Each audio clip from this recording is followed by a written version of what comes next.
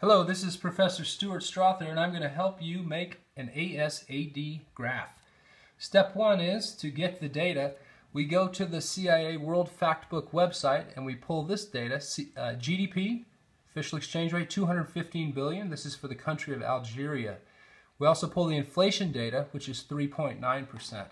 Step two, we input the data. We've copied and pasted our data right into the Excel spreadsheet. Demand is 216 billion. The price level was changing the 3.9% into an index number of 103.9. Step three, then we need to estimate the additional data. So the price level we estimate as plus 1% going up the spreadsheet and minus 1 going down.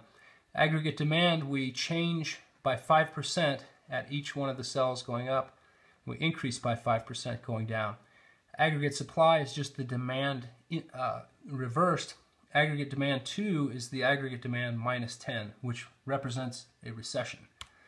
And this is one of my childhood photos. Not sure how that got in. I used to wrestle bears. Step 4, rearrange the data.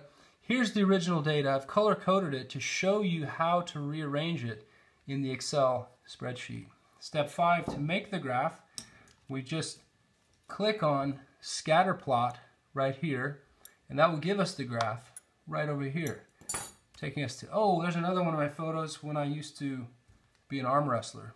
Step 6, to finish the graph, we just add the axes, axis labels, legend, and change the markers so each is distinct.